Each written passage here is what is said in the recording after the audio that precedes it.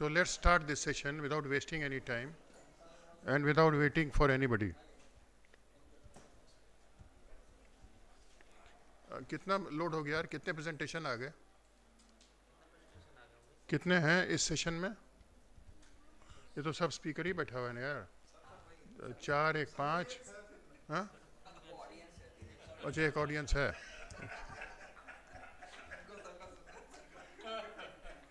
एक घंटे का सेशन है और हम लोग कितने हैं? हम लोग हैं मुझे मिला गया 5 है ना, तो कितना हो गया? वैसे तो 6 मिनट है, तो 7-8 मिनट हो सकता है ना भाई? नहीं, मुझे नहीं बोलना है. मैं तो बहुत बेसिक चीज़ बताऊंगा. अरे क्या कर दिया यार, ये दूसरे का दिखा रहा है. डेस्कटॉप ले रहे हो? So let's start this session without wasting any time and without waiting for anybody. Basic things, I mean that gestational age and the birth weight. If I tell you there is a baby in the nurse, huh? No, volume ठीक है. If a baby suppose is 28 weeker baby and the birth weight is 100 grams, so what you will think? What will come to your mind? नहीं, वो तो आरोपी तो होगा ही. 100 ग्राम नहीं, sorry 1000 gram. I am sorry, extremely sorry. 1000 gram and 28 weeker child. So automatically in your mind you start thinking that this baby is definitely, number one, definitely going to have ROP. Number two, this baby most likely will require some surgery, some kind of treatment. Either it is a kind of a laser or anti-VEGF, depending upon what kind of picture is there. So what I am saying, presenting is, करो भाई, करो तो, मेरा presentation लगाओ तो सही.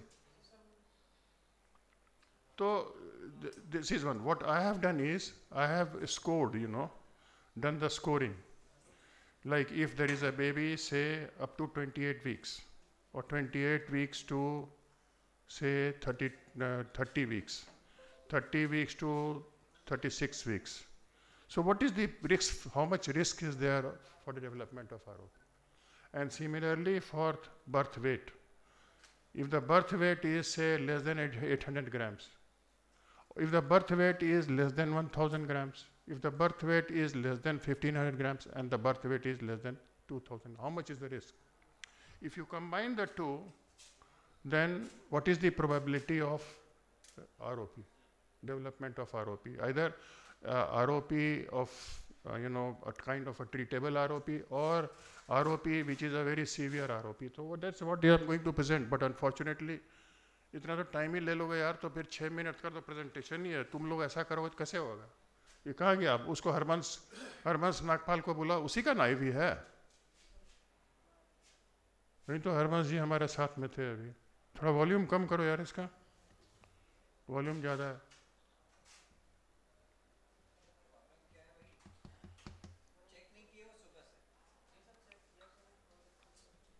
अरे हरबंस नागपाल को बुलाओ, यही तो था वो. So that is what is a very simple assessment. Suppose somebody is in a very primary health center and there is a premature baby. The baby comes to you. Can you some way or other tell that this baby has ROP or something like that? Without looking into the eyes. Oh, obviously you have to look into the eyes here. How can you do that? Bolo bhai, Satprakash. By looking at the risk factors like low birth weight. Of course, low birth weight you already have. Like birth weight and gestational age you have. Suppose we have put the pediatric and the baby is taking too much time to dilate, then this is the primary indication that they might be having some kind of severe ROP. Then once after looking into the eye, definitely. Yes, he is right in a way that if there is a baby whose birth weight and gestational age is available, say the birth weight is 28 weeks and gestational, sorry, birth weight is 1000 grams or 800 grams, and the gestational age is say 30 weeks, like. So if there is nothing, and if these two things are there, as he said, you want to dilate, but you can't dilate it because it's not dilating. You look for the anterior chamber. If the anterior chamber is shallow, if you can look into, iris, and if you find neovascularization is there, these are all indication that this baby is definitely going to have ROP, and most likely a kind of a severe ROP. So, yes. Just yesterday we had an article on this Pune baby which was just 400 grams and he is 23 weeks which was saved. 400 grams. 400 grams and he was saved. Oh. But what they said was this is a young, combined, they take something of combined prematurity. That is they take the birth rate as well as the Gestational age. and then they combine. Calculate, yes, that's what I have done. Yeah, I have scored the risk factors 0, 1, 2, 3 for gestational age, 0, 1, 2, 3 for birth weight, and then combine the two and then seen the risk factor. So, see, basically what it is, no, very simple. In ROP, if you know the gestational age and birth weight, your mind starts thinking, what kind of ROP is going to be there, whether it's blinding ROP, is it treatable ROP, that you will get it, there is absolutely no problem.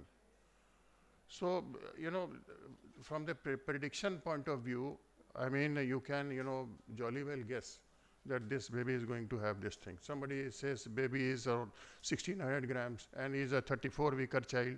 This means that this child is most likely unlikely to have retinopathy of prematurity. So these are the factors. This is what we can visualize. So almost what I should say is 150 degrees of peripheral retina is not visualized on a standard fundus camera. This is what you see on a conventional fundus camera. This is what you see on a ETDRS. That's all. While this is what you see on a wide field, which is about 160 degrees, and ultra wide field you see almost to the ora serrata. So more than 150 degrees of retina was missed on standard fundus cameras. And so let us see through this few case series what exactly we were missing upon. So I will just come to few of the examples of those. I will not. So let us look at how it can be used or can add to our information in cases of diabetic retinopathy. Now look at this clinical example. This is a fundus photo of 45 degrees, angio done. You can hardly see the few NVEs. And look at this wide field angiogram. Now you can see how elaborate is the capillary dropout. You can actually see the NVEs, which was not seen by standard fundus camera. And then you can target your treatment to the areas which are showing only capillary non-perfusion. That is called a targeted treatment.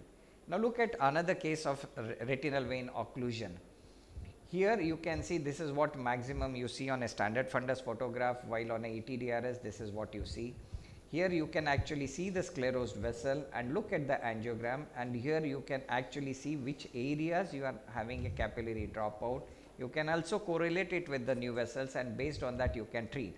Now this is a very good example. When we started utilizing this camera, he was a pulmonologist of our town. He was being treated by us for a case of a RVO with macular edema. I will just run through this case for want of time.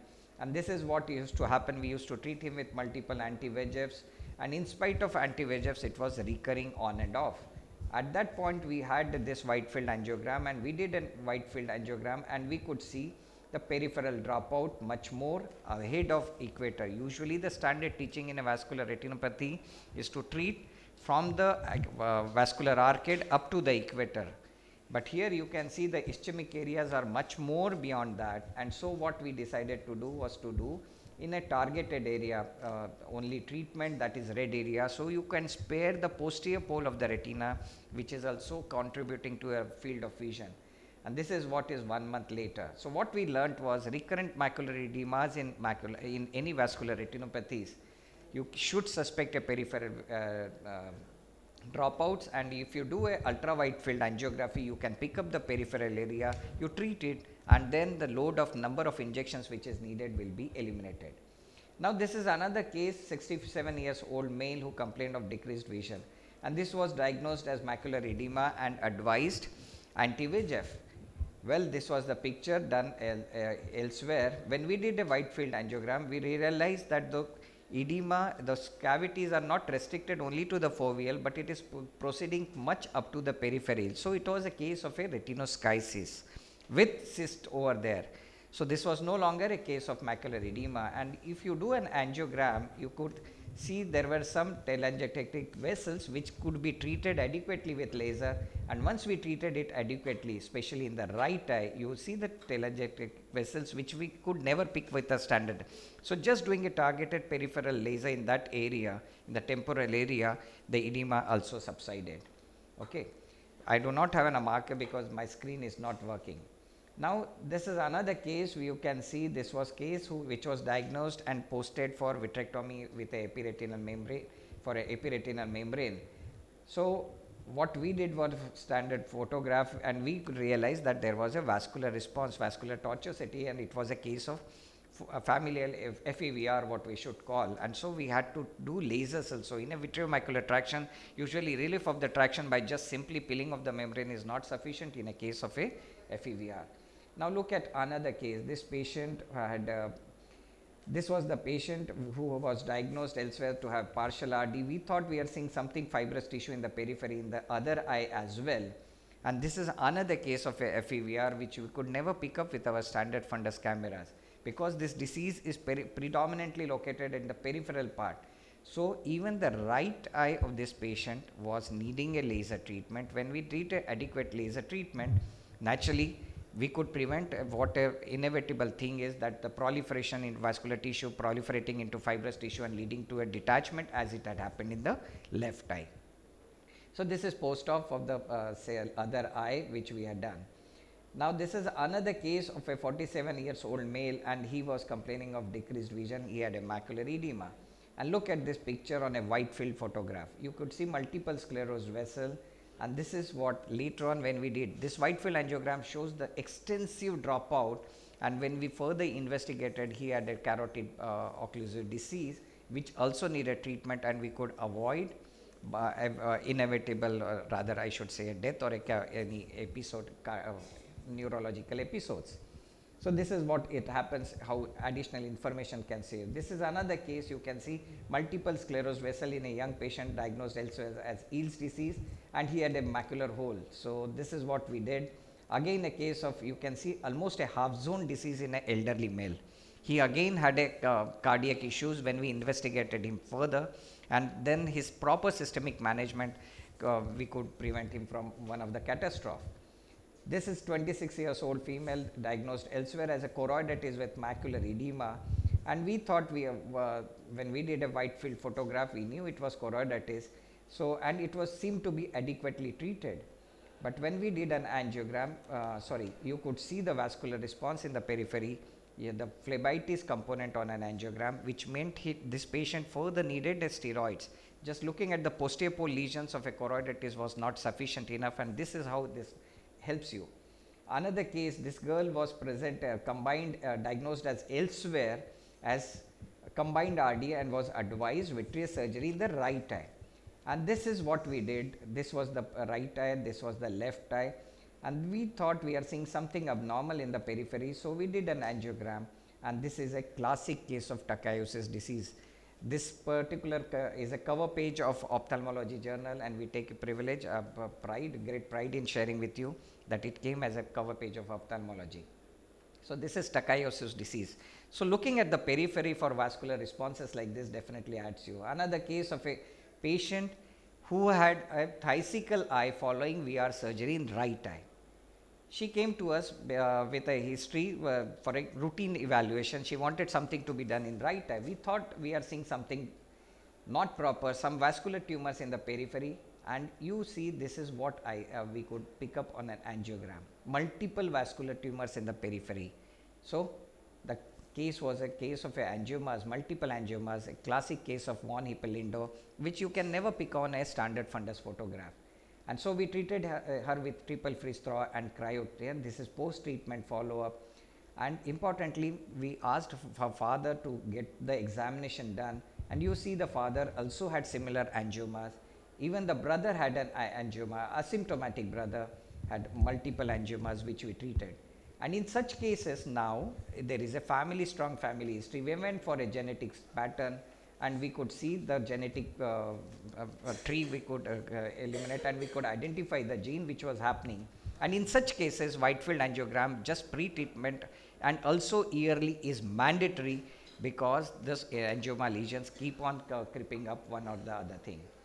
Another case, I think I will just wrap up with this particular case. This patient had a diagnosed as a case of a macular edema. We did a wide field angiogram, and we could see this was a case of a peripheral PCV.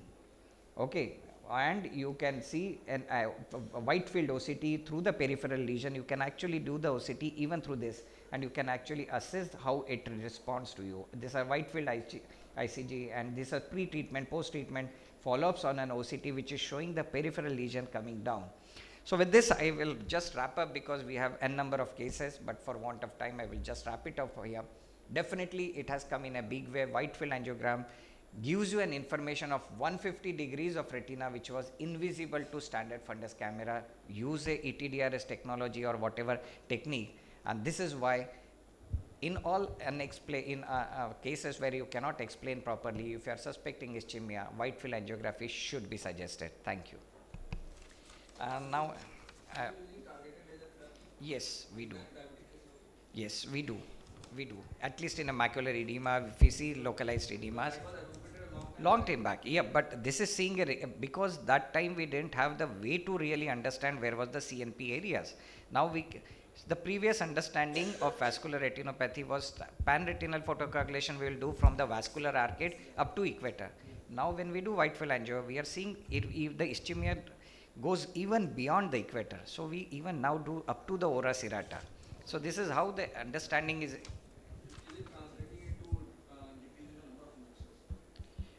In a case of a macular edema, as I just showed you in a case of a retinal vein occlusion, that is one of the cases where it did not need further. We were missing upon that peripheral ischemic area zone.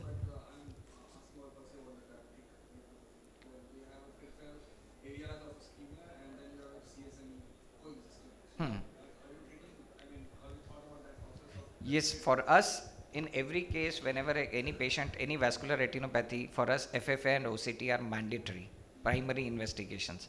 And once we see, we will be loving to treat it. No, primary modality will be, if it is CSME, minimal CNP areas, not seeing NVD, NVs, well, we will not treat it. But if it is a recurrent thing which is happening, we would love to treat even in the absence of new vessels. Exactly. So now it's turn for, I have Dr. Vishal Agrawal, who will be speaking upon tips and tricks of nucleus management.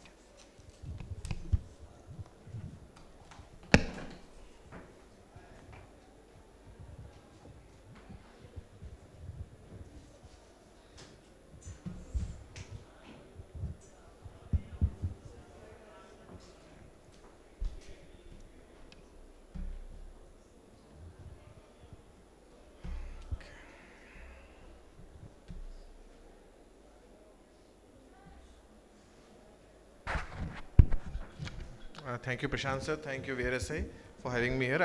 I was told that the target audience will be comprehensive ophthalmologists, so I'll be presenting a very basic presentation. PCR management guidelines. So as we all know, cataract surgery is one of the most successful surgeries with better equipment, less operating time and decreased healing time.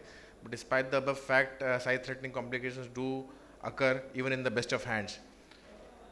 So there is a long list of complications which can happen during cataract surgery, but we will be concentrating this presentation to vitreous loss, and dislocated nuclear fragments, IOL dislocation.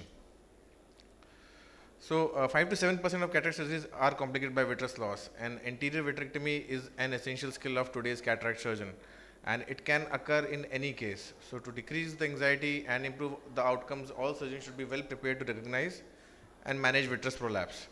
A few signs and symptoms you all know: brightened red reflex, movement of lenticular particles away from the probe, difficulty aspirating lenticular particles, pupillary distortion are the telltale signs of a PCR. So what to do? Do not panic. You stop the phacoemulsification, do not let the AC collapse, maintain the irrigation of BSS till you inject a dispersive viscoelastic, and then you remove the phacotip and gently raise the nuclear fragments above the iris plane. Please do not fish, do not go inside the vitreous cavity with your handpiece, because it's not meant to cut, it's meant to emulsify. Do not insert a wire vectis into the vitreous cavity, it will invariably lead to complications and maybe retinal tears.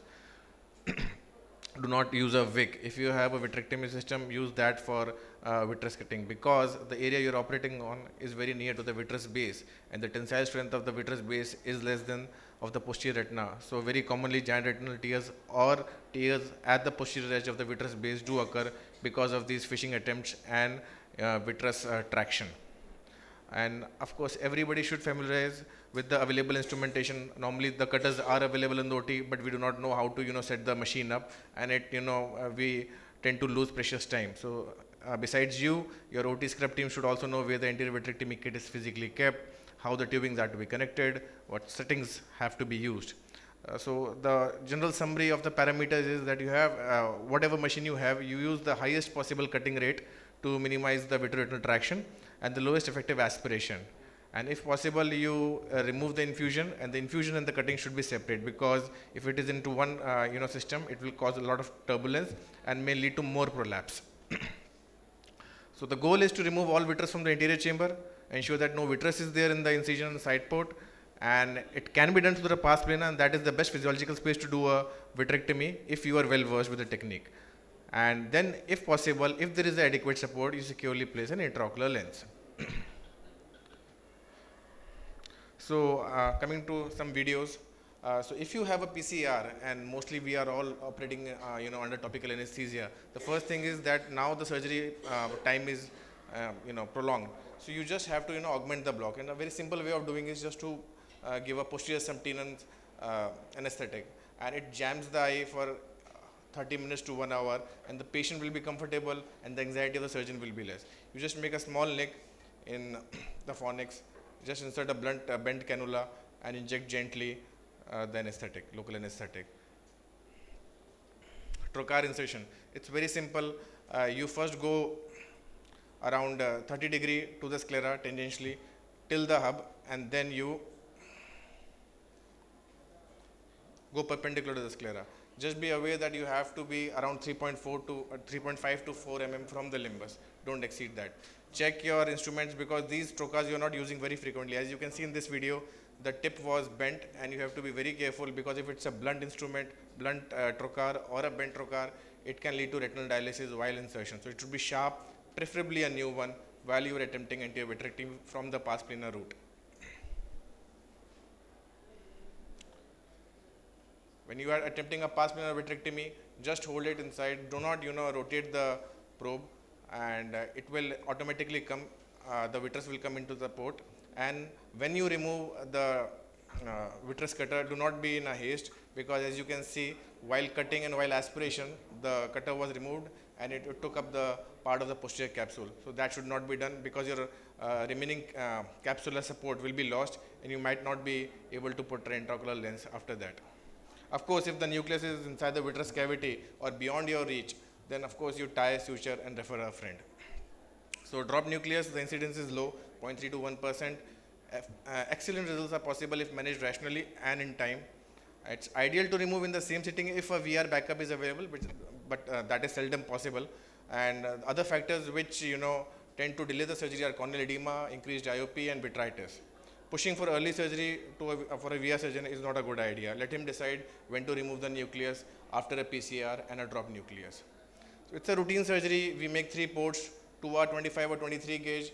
The third port is a MVR entry, because we insert a fragmentome, which is a 20 gauge instrument, 23 gauge instrument. And this is a soft nucleus, and as you can see, multiple bites have been taken by the phacoemulsification. We remove the vitreous, we do a routine phacoemulsification inside the vitreous cavity by an instrument known as fragmentome, which is a larger tip than the normal phaco handpiece. And after that, we inject some Tricot, triamcinolone acetonide, and induce a PVD, because if you don't induce a PVD, it might contract in the later postoperative period, lead to ERS, macula pucker, and troubling floaters for the patient. So a complete vitrectomy with PVD induction with phaco-fragmentation is the ideal way to manage a dropped nucleus.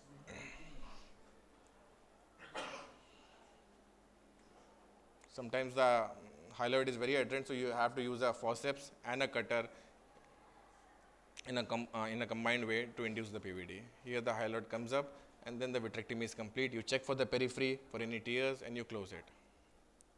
So this video is just to show you that what we normally have, think that it's a hard nucleus and it won't be able to be amenable to be, phacoemulsified in the vitreous cavity. This is a coloboma case, a dropped nucleus. You can see it's a cataract nigra.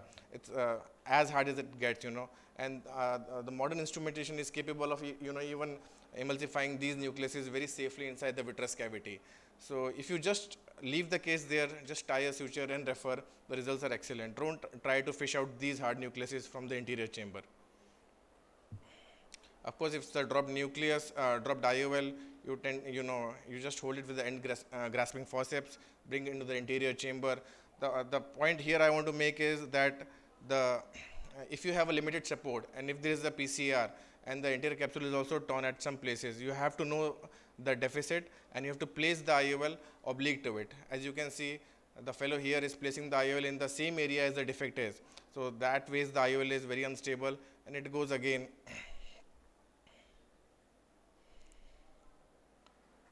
in the vitreous cavity. So you have to judge where the adequate support is and put the IOL 90 degrees to that. I'll skip this part.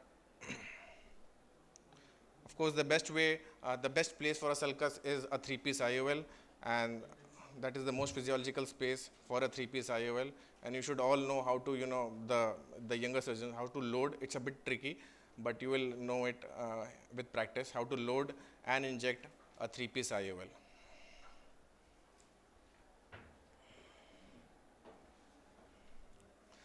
So the last video is what happens if you aggressively fish out and go after the nucleus once it has dropped. This is a dropped nucleus. The surgeon tried to retrieve it, and in that process there was a giant retinal tear. Intraoperatively found the nucleus to be subretinal in space, and we retrieved the nucleus, attached the retina, placed an intraocular lens.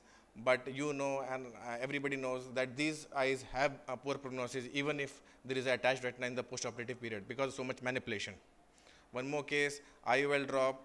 It could have been a simple surgery, just tying a suture and referring it, but there was a lot of fishing. And what happened was there was an anomalous PVD, and that anomalous PVD, unphysiological PVD, caused a lot of tears in the periphery.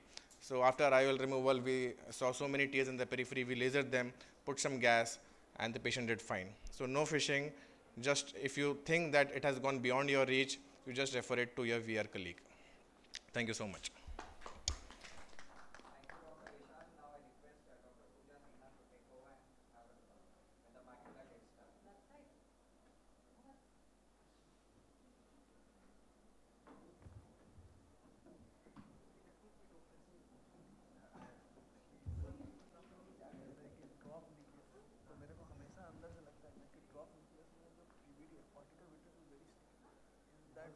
Why?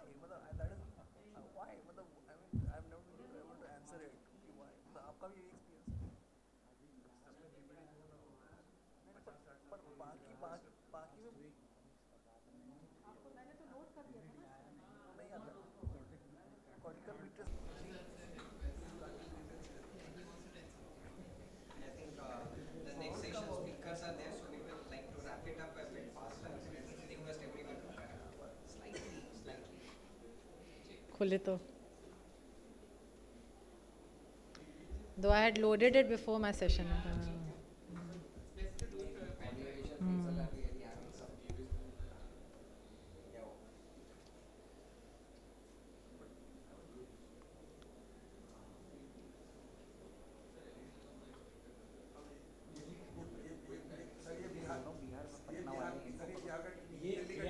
चलिए मैं full screen करें. A very good afternoon. I'm very thankful to AIOS and VRSI for giving me this opportunity. I'll be presenting 3 very straightforward, simple cases which appeared simple to me. with a straightforward diagnosis and management. Only that the visual prognosis, the vision which we got at the end of the day was not very favorable, and that is why I put it here. So my first case was an 82-year-old female patient, wife of a retired politician, and thus the stakes were high.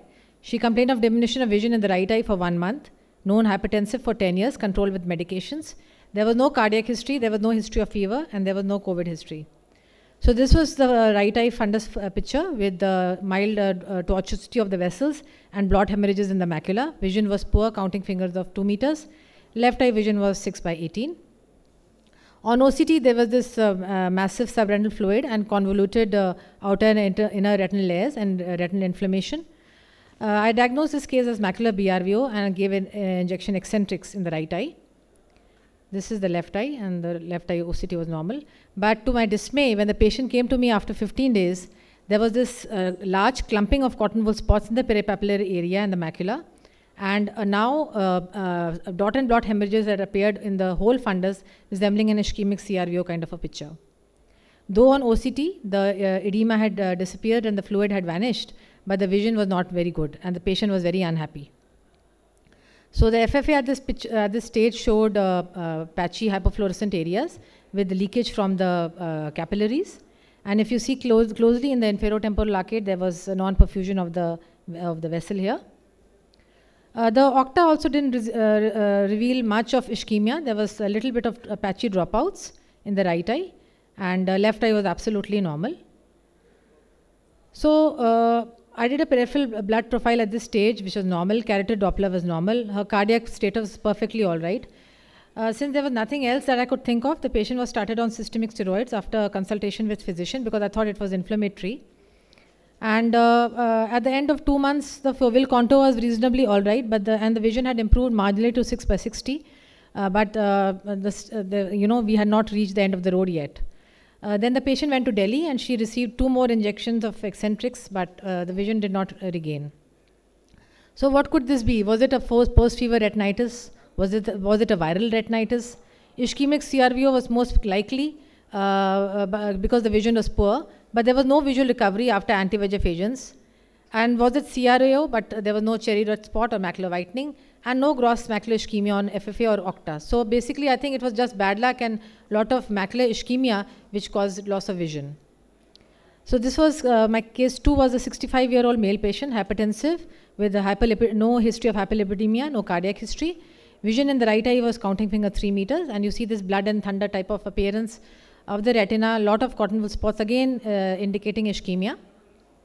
Massive subretinal fluid on OCT in the right eye. And again, I gave this patient injection eccentrics, and after 2 injections, you see that there was this fibrinous ring-like exudate in the macular area, and that had caused the vision not to recover completely as I had imagined. So this was the OCT. The fluid had resolved. The foveal contour was reasonable, but the vision was not very good, and I attributed it to this fibrinous ring-like exudate. This is the picture in the left eye. And my third case was a 55-year-old female patient, known hypertensive, history of ischemic heart disease 3 years ago, no history of diabetes, and she had increased LDL levels, and she was on lip vas. This is the picture in the right eye, fundus. This is the OCT, which was normal. This is the left eye. You see this again blood and thunder appearance, ischemic CRVO, some pre-retinal hemorrhage in the inferior arcade, and if you see closely, there was some sclerosed vessels in the inferotemporal quadrant as well as in the foveal area. On OCT, there was diffuse retinal inflammation, subretinal fluid, intraretinal fluid cystic spaces, and I gave her eccentrics, but again to my dismay, the vision on the contrary had dropped by 1 line, and what I could see now after 1 month was this occurrence of hard exudate clumps in the macular area with hemorrhages. This is the red-free picture, and this is the OCT. The fluid had vanished, but the vision had actually dropped. So I came across an article where they had also experienced these cases. There was aggravation of retinal hard exudates after intravitreal anti-VEGF agents for cystoid macular edema. And they postulated that CMV with subretinal fluid is associated with a higher risk of hard exudate progression. And the two factors which were important here was that the long duration CME and high LDL levels are identified as risk factors for hard exudate progression following anti-VEGF treatment. And this is over and above what we already know, that when there is a rapid transgression of fluid in these cases, the hard exudates can appear. And they also studied that in BRVO cases did better than the DR cases, because in DR there is also the breakdown of the outer blood retinal barrier. So points for discussion here, we know that in ischemic CRVO in the first hand cases we don't do an FFA, but in my cases, do you think that FFA was mandatory and we should have done it? Should OCTA be considered in all cases before giving an anti-VEGF, just to rule out macular ischemia? And then, because we don't want to pull a long face after we give anti-VEGF injections. And predictors, if any, for the occurrence of hard exudates following anti-VEGF injection, and what precautions we can take for the same. Thank you so much for your patient hearing. And if there are any suggestions or how could I have gone about, I'll be happy to.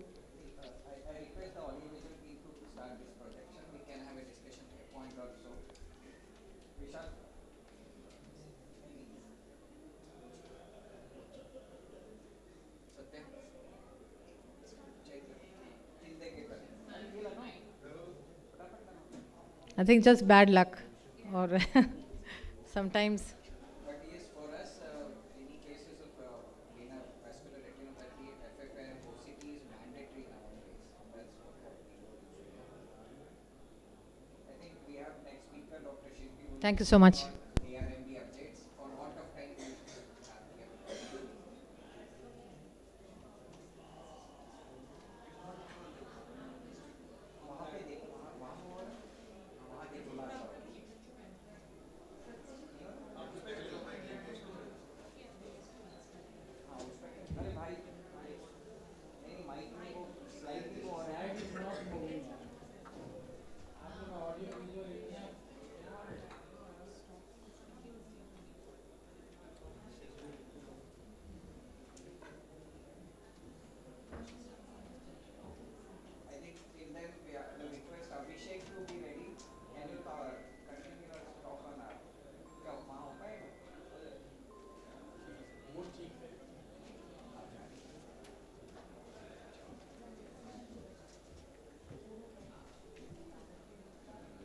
यहाँ पे है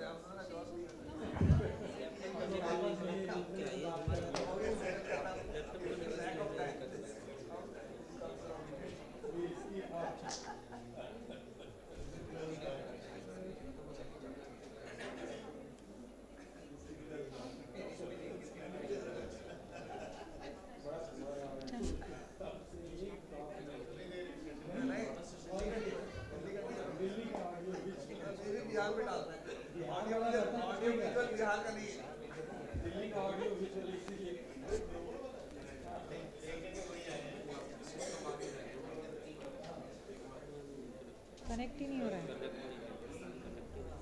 pen drive में दूँ क्या है क्या आपके पास connect ही नहीं हो रहा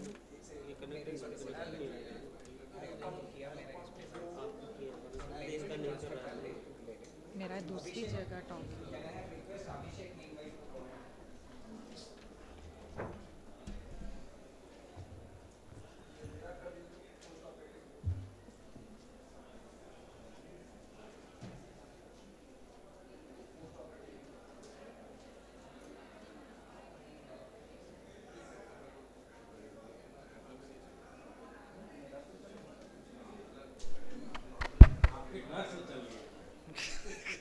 डर से चल गया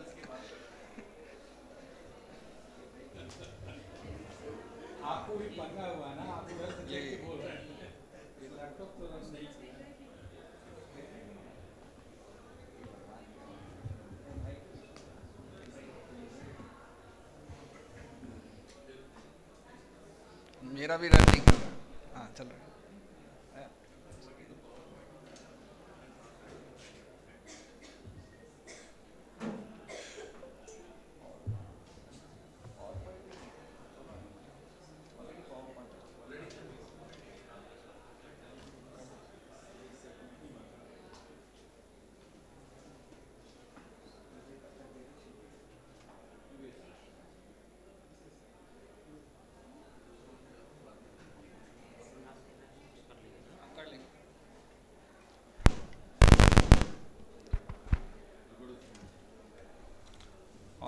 On the outset, I would like to thank VRSI team and AIOCMTC for giving me an opportunity to share my thoughts on post-operative endophthalmitis.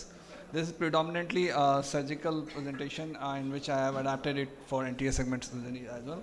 So as we know, the classification of post-operative can be classified into fulminant, acute, subacute, and chronic or late post-operative endophthalmitis. Just to summarize it, we can say that if the still the intravitreal antibiotics are the first line of management, and for fulminant, and if you have a fulminant endophthalmitis that is presenting within 2 to 3 days, you have to just go for newer generation antibiotics, because Pseudomonas is one of the main culprits or staph aureus. So you just go for piperacillin, tazobactam or imipenem rather than sticking to the vancomycin and Cefta. And for the rest, you can go for an empirical treatment. And whenever you go for intervention that is Vanco plus Cefta, then you also do a vitreous tap and ward vitreous biopsy, whichever is available to you. And then you do a microbiological profiling and as well as antibiotic resistance to guide you in the future treatment if there is not an adequate response. So if you have an inadequate response, your treatment is guided by the vitreous tap and the vitreous biopsy that you have done. Now, one of the main is, what is the role of surgery? Now the EVS which proposed surgery is around 27 years back, which are done, and it's concluded that vitrectomy is of no benefit if the vision is better than the perception of light, or but then it's around 27 years back, and we have evolved a lot during that time regarding the small gauge of surgery, wide field viewing systems, and the frequent use of silicone oils. And currently in our practice, vitrectomy plays a great role in management of all post-operative endophthalmitis. And the French study, which was published in 2005, which is around 17 years back, it definitely concluded that vitrectomy even for patient presenting with good vision can have a better post-operative outcome than as proposed by the EVS. What is the timing of surgery? In case of fulminant endophthalmitis, I would say that it should be as soon as possible. And if you have a patient of an acute endophthalmitis, you give 1 dose of antibiotic, and if the patient is not responding, you do a vitrectomy as soon as possible. Or in case of an inadequate response, post 2 doses of intravitreal antibiotic, you do it again. And in case of suspected fungal endophthalmitis, just go for it, and also plan for an IOL explantation if required. It is not moving. Use not over.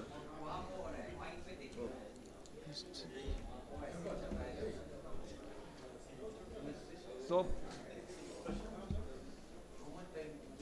just to emphasize that sometimes even the eyes might look very ominous, but then we might have a good outcome. In this case, the patient almost was going into a Panoff-like picture, and we still wanted to take up the patient. In my opinion, in cases of such poor visualization, I do go for an AC maintainer. AC maintainer gives me a lot of space for manipulation in the anterior chamber, as well as it gives a complete stability of the anterior chamber.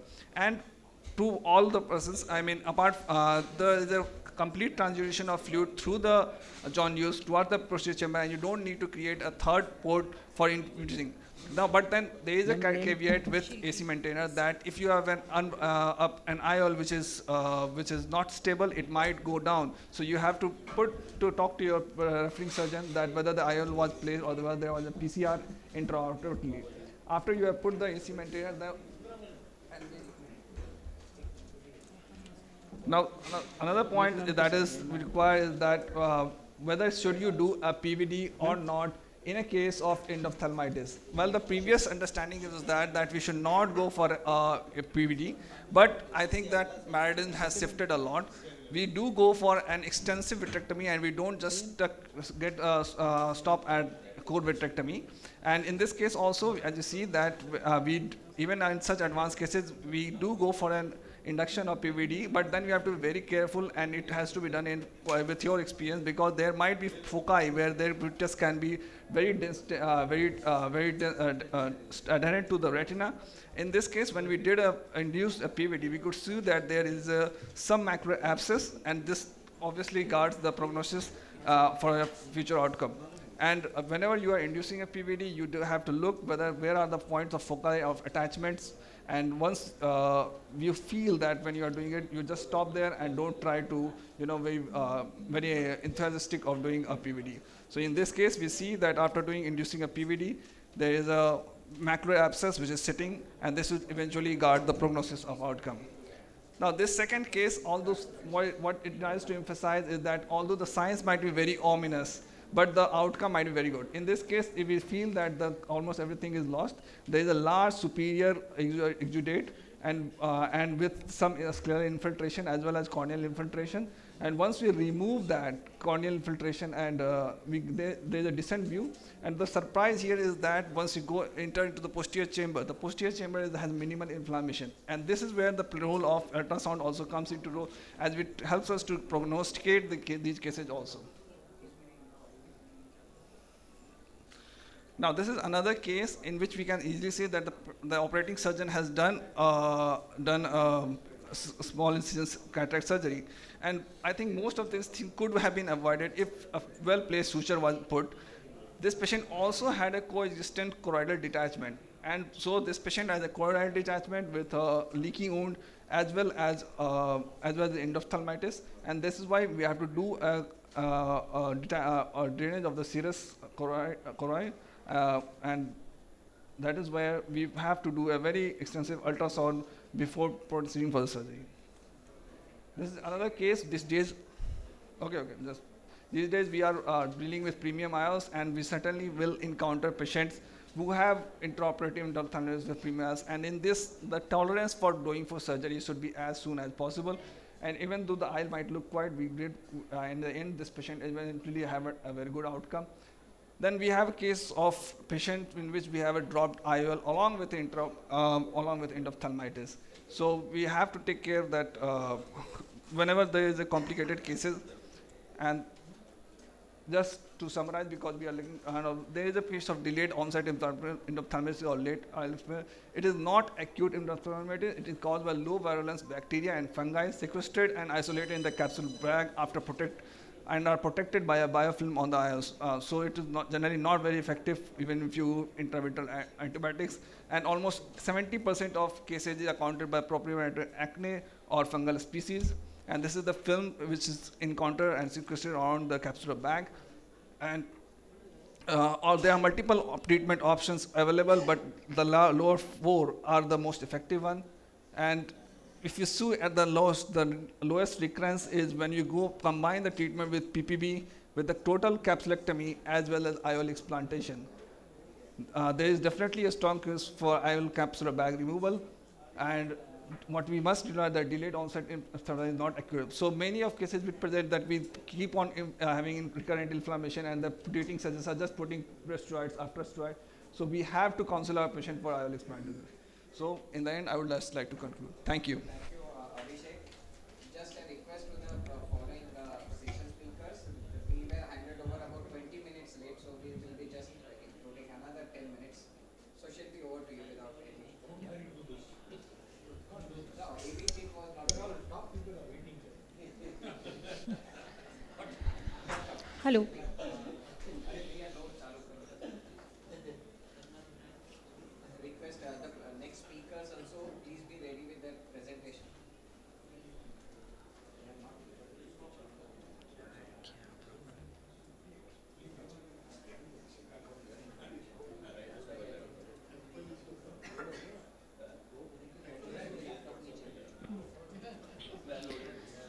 Good afternoon, everyone.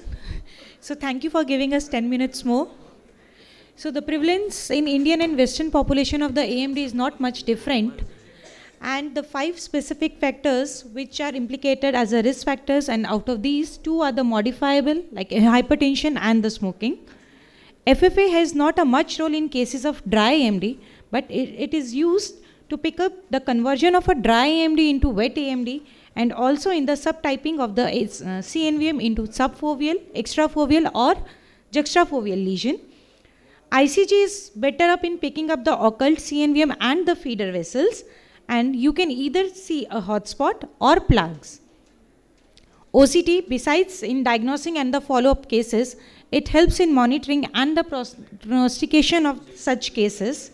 In dry AMD, you see the RPE bumps and geographic atrophy, while in wet AMD, PED with fluids, CNVM, membranes or the break in the Brooks membrane is seen.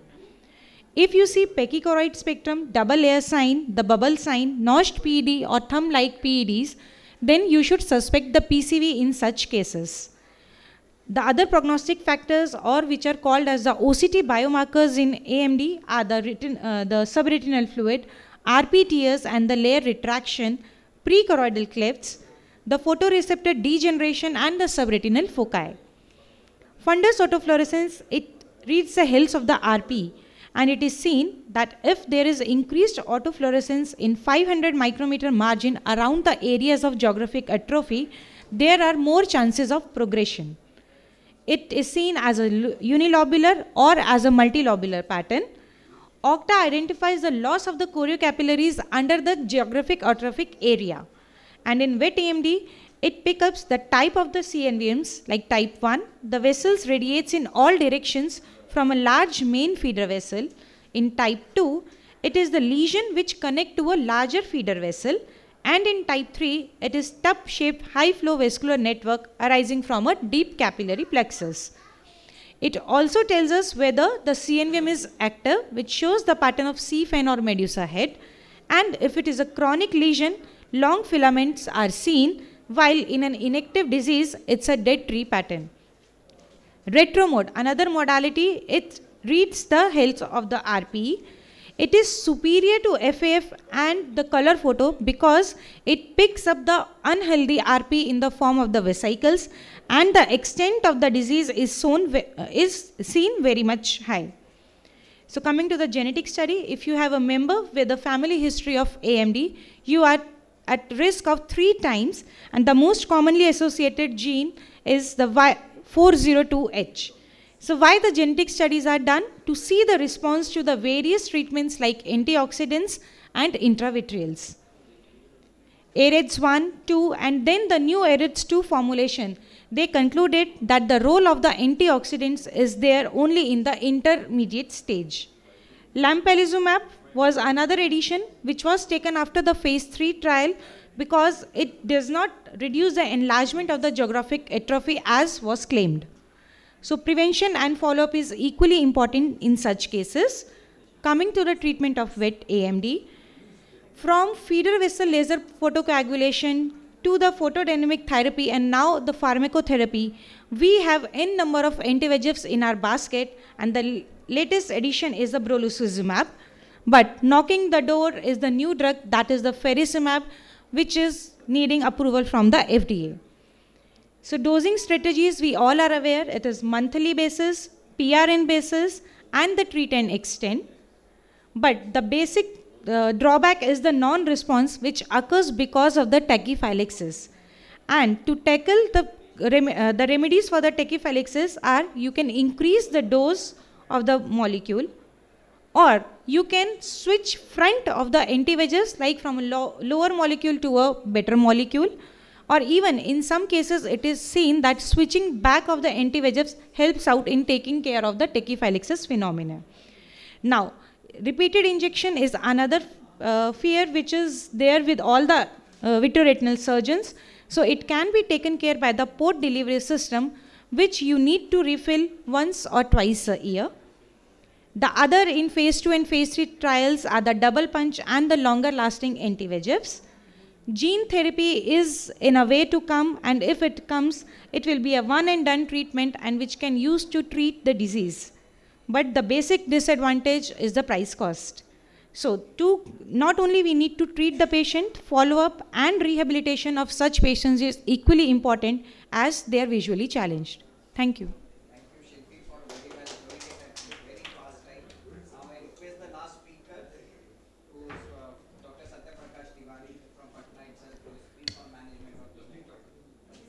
Thank you, sir. Kindly open this.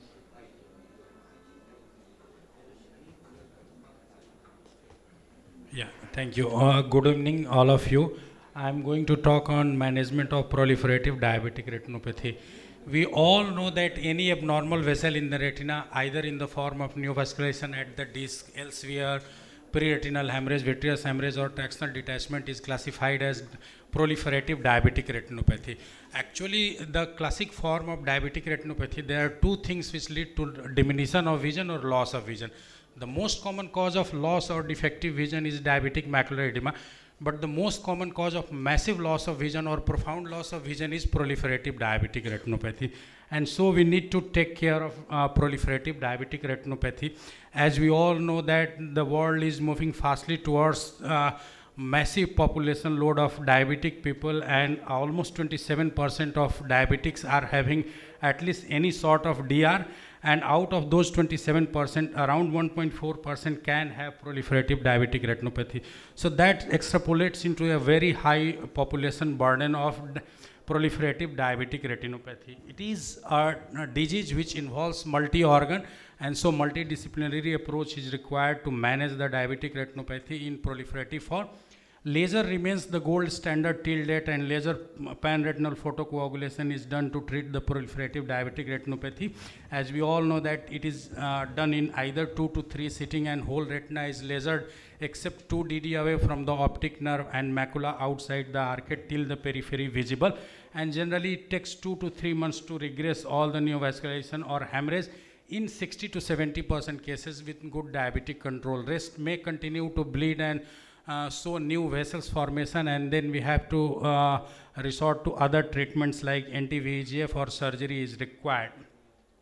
The recent studies have shown that intravitreal injections of anti-VEGF molecule is also non-inferior to laser treatment photocoagulation, with added advantage of preserving the peripheral visual field. Protocols of drcr.net have classically shown that intravitreal monthly doses of ranibizumab leads to regression of neovascularization with preservation of the peripheral visual field. Another studies like Proteus and Pride also showed the similarly that anti-VEGF either alone or along with laser can gives us a better outcome as compared to laser alone. These are the head-to-head comparison of anti-VEGF versus PRP. Sometimes vitrectomy is needed if the patient is having vitreous hemorrhage which is not resolving, or there is tractional detachment or NVG with vitreous hemorrhage, then definitely we have to operate such patients. And to do that surgery, nowadays we are having very advanced equipments like micro incision vitrectomy system. This is a case of a mild traction with persistent vitreous hemorrhage. A 27 gauge MIVS surgery was done to this patient. The vitreous hemorrhage was nicely cleared out. And the advantage of doing MIVS is that the tip of the instrument is very small and it acts like a cutter or scissor as well. So we do not need to change the instrument again and again. With a single cutter we can do almost whole the surgery. That saves a lot of time, and the risk of complication and all is also very less. The outcome is very good. The healing and post-operative recovery is also very good. And this kind of patient fare very well after doing micro-incision vitrectomy rather than older days vitrectomy like 20 days.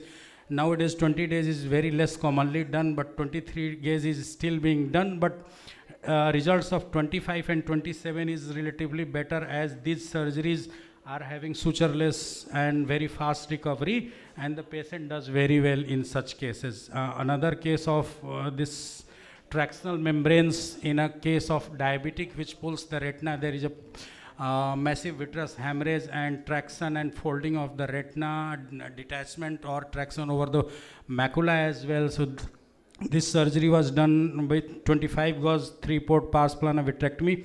The posterior highlight was lifted gently.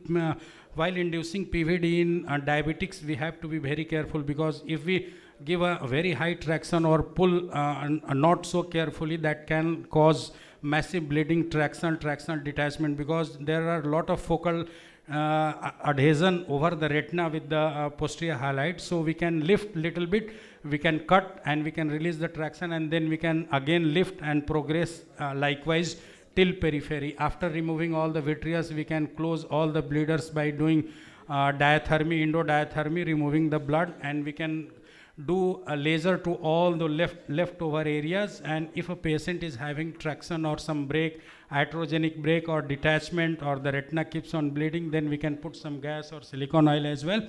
At the end of surgery, sometimes we need to inject anti-VEGF also. By this way, we can clear and we can find a healthy retina, and the outcome can be better. So this way, if we manage multimodality diabetic retinopathy, the outcomes are good. So laser, anti-VEGF and MIVS vitrectomy have recently changed the scenario and outcome in proliferative diabetic retinopathy. And if a patient comes to us on time and is screened properly and management is done properly, the outcome is very good in cases of proliferative diabetic retinopathy also.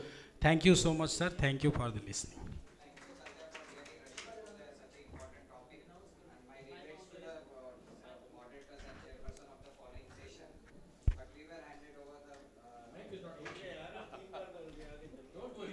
So over to you now.